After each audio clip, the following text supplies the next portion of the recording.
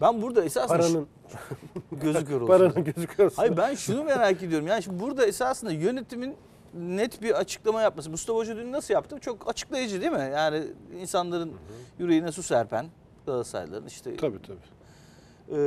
Yönetimin de yok kardeşim böyle Bizim bir şey kafamuzdaki yok. soru işaretlerini gideren. Kimse gitmiyor merak etmeyin. Herkesle oturduk konuştuk. Kimsenin gitmeye niyeti yok. Zaten kimseye de teklif yok filan hani icap ediyorsa. Biz daha oyuncu alacağız merak etmeyin diye bir hani bütün bunların önüne geçebilecek bunu yönetebilecek bir yönetim bence bu. Yapabilirler yani buna. Yapamazlar mı? Öyle baktın çünkü. Ya para yok evet. Ona bile mi para yok? Paranın gözü para yok. Ha para yok. Olsa biliyorsun diyorsun. Para olsa dükkan senin. Para olmayınca bunlar böyle olur. Öyle mi oluyor diyorsun? Nasıl yok ben de onu Çünkü anlamıyorum. Mustafa Hoca diyor ki 158 milyon euro gelir elde etmiş geçen sene. Mustafa Hoca Dünyada en çok para acaba, kazanan 21. kulüp geçen sene. Nasıl para yok onu da ben anlamıyorum işte. İşte onun için finansal fair play diyorlar ya adına. Sen güzel anlattın. Dün anlatmadın mı onu? Anlattım. Konu hep aynı olunca ne yapacağım? Bir daha başlamayayım dedim. Başlayayım bir daha.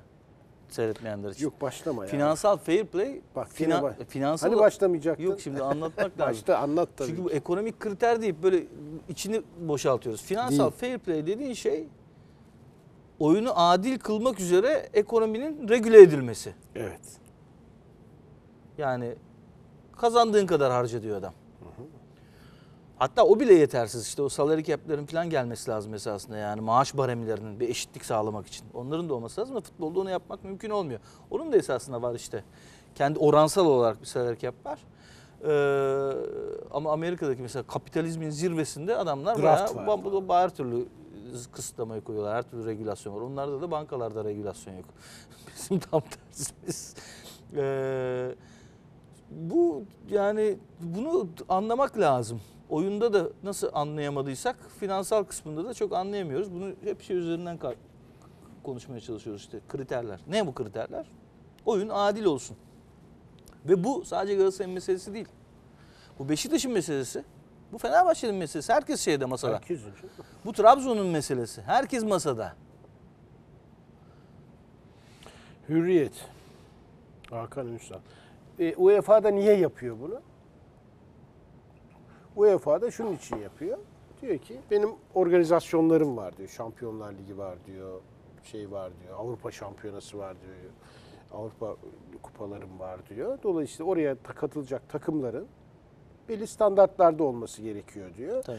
Bu standartları benim çünkü diyor o marka değerini koruyabilmem için diyor. O yayın haklarını belli rakamlara, o sponsorlukları belli rakamlara kazanabilmem için diyor ve yeniden onları futbola yatırım olarak geri döndürmem için diyor. Belli standartlar gerekiyor kulüplerde diyor. Bu standartları sağlayamayan kulüpleri kendi organizasyonumda istemiyorum diyor. Mesele budur. Bu kadar basit. Yani UEFA'da şöyleymiş, böyleymiş o ayrı konu. Onları da biliyoruz. O bambaşka bir şey. O başka bir şey. O da tabii konu da ama başka konu.